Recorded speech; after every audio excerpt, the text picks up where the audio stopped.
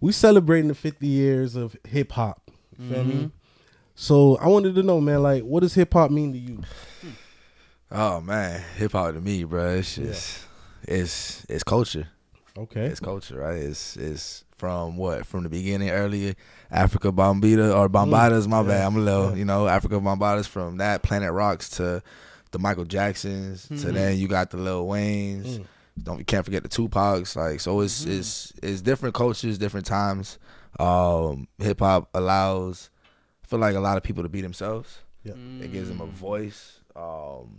Just the people that back it sometimes give the wrong voice. You know what I'm saying? Not to say like the person shouldn't have that voice, but like they'll give the wrong voice. Exactly. You know what I'm saying? Yeah. And that's the only thing. But hip hop, like I said, man, it brings a lot of people together.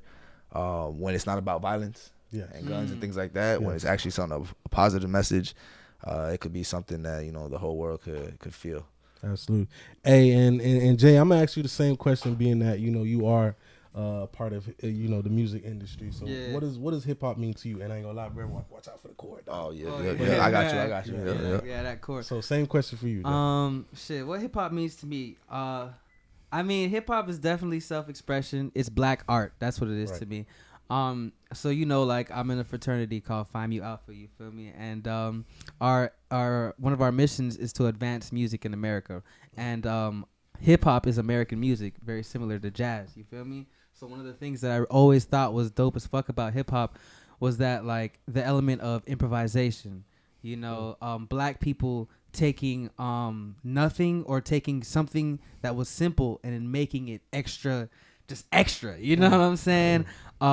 Presentation, putting things out there, putting your experiences, putting your personal experiences and finding a way to what is that word?